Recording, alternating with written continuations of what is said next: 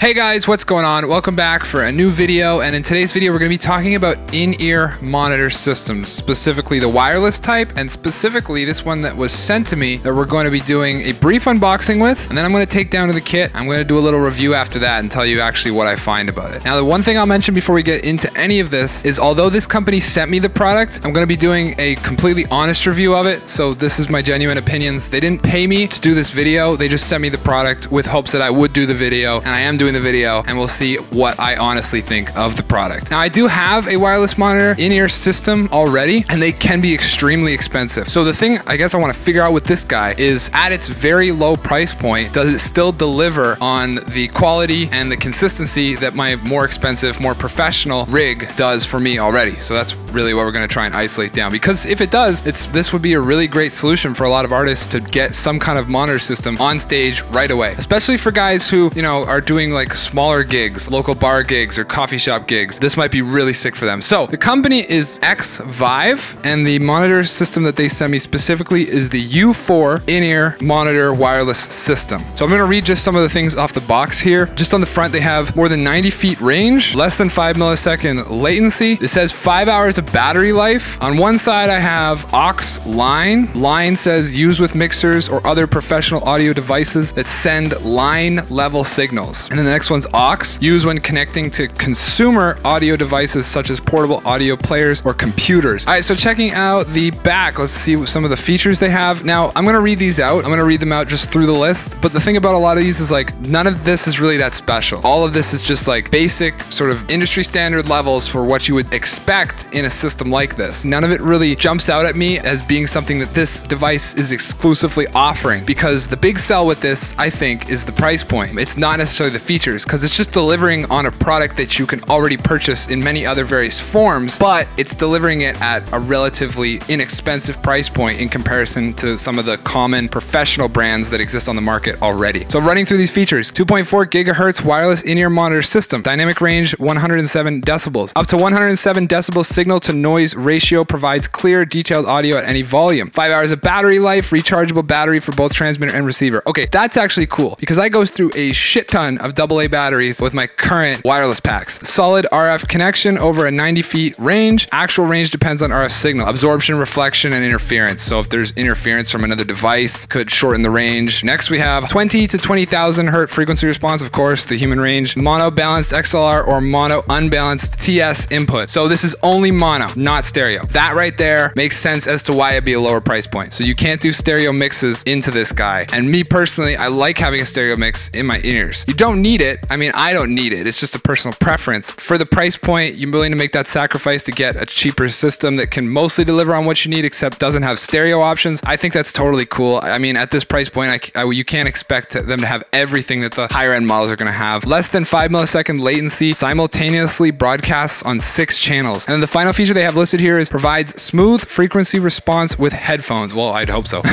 Because I believe it's just going to be, like most packs, it's just probably going to be an 1/8 of inch connection out the top of the pack, so it's going to work for any standard headphone jack. Yes, headphone jacks still exist in the world, all of you iPhone users. Okay, let's actually get to unboxing this guy. Pop this plastic cover off. This transmitter is super interesting because it looks like it literally just, yeah, I mean, it doesn't look like, it definitely just connects to an XLR connection. And it looks like here there's a USB Type-C port, I think, for charging, probably. And then we have aux line, power, mute. I'm not sure what this button in the middle is going to do. And then that button there is the actual release for the XLR connection. I guess this thing sticking out the bottom is just like an antenna, probably. That makes sense. And here is the actual pack. The thing about this right away too, like just looking at it, is if you're one of the guys who are going to take this on stage at some point, it's definitely going to stick out. I've never seen packs look like this. Also look this small. Mine are double this size. So on top we have an on-off, and then we have that threaded 1/8 of inch port that I was talking about. And then I'm not sure what these dials are. These might have to do with frequencies. Oh, this V, okay, that's probably volume. And then this might be to do with frequencies. There's numbers on it. 1, 2, 3, 4, 5, 6. Oh, you can't rotate rotate it, but you can press it. Oh, I wonder, okay, let's turn it on. All right, it's on one, and then I can cycle through. Okay, that's it. So there's 6 separate frequencies. That's what they were saying on the back when they said here, less than 5 millisecond latency, simultaneous broadcast across 6 channels. I'll turn this guy off for now. Let's see if there's anything else in this box before I head on down to the kit to actually test this out. Instruction manual at the back. I guess we have a little pamphlet here with some of their other units. They do have some like pretty interesting design. Oh, sticker, business card. They do have some kind of interesting products. Here, this thing is a wireless guitar transmitter. The U2T automatically links to receiver compatible with U2 guitar wireless system. It's like the same idea was this thing, just a like cheap version of an actual guitar wireless. With that out of the way, let's continue on with this unboxing and see if there's anything in the back of this. Yep, of course there has to be, right? Because we still need something for power. Okay, so we have here, yeah, it's just a USB cable for charging. Then we have a little carry case to actually transport it. And then what's this guy? Oh, cool. So these are super common. I mean, I guess they're not commonly used, but you can pick up this at any music store. We have a XLR to 1/4 inch, mono 1/4 inch adapter. I wonder what applications I could actually find for this. It's kind of a rare piece to like really be using, right?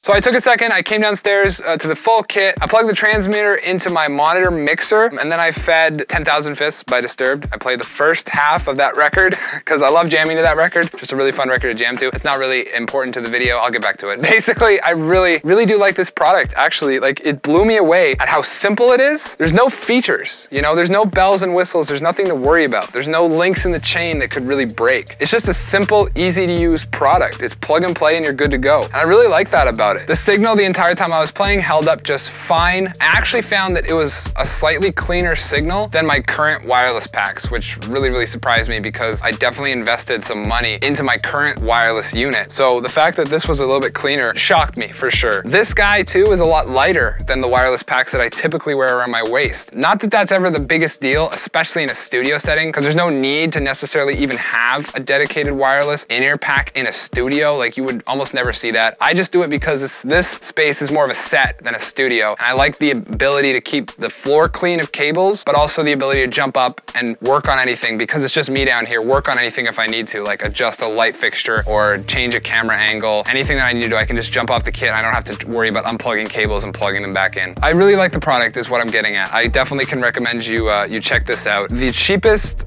I'm not sure about this. I think, I'm just going off my memory, but I think like the cheapest competitor to this that's by a well-known brand is probably, there's a unit that you can buy from Line 6, and I think that is $600 here in Canada, so I guess it'd be about $400 in the States. This is cheaper than that. On the wireless pack, there is volume knob, and then there's 6 individual channels, as I mentioned before. Same here, you just click through the individual channels and sync up the 2 numbers. So as long as this is lighting up on channel 2, and this is lighting up on channel 2, then you have connectivity and you can plug in headphones and you can listen to the signal you're trying to get into this. Another thing I liked, and this is just like, I guess, attention to detail, it came out of the box charged. The very last product that I reviewed on this channel was that Soundbrenner Core Steel, was the wearable metronome. That was like the first sign and symptom that I wasn't too happy with, I guess, with the product. It's just attention to details, you know? At least have like a half charge on the product so that I can take it out and use it right away. So this came out of the box charged, which is sweet. I know that's just a minor detail, but I really liked that I could just come down here right away, try it out. And then outside of that, the only negative thing that I'm gonna say, the affordability comes at a cost to durability, especially the transmitter. The receiver is pretty good. I think like just because there's not many parts to the receiver, it's just 2 pieces that make up the body. The top plate is just screwed to the bottom, so that's pretty good. That's pretty solid. The transmitter though is a couple pieces of plastic, and the way it's fit together just is not perfect. This locking mechanism for the XLR, even right now, is not really working. It's kind of stuck.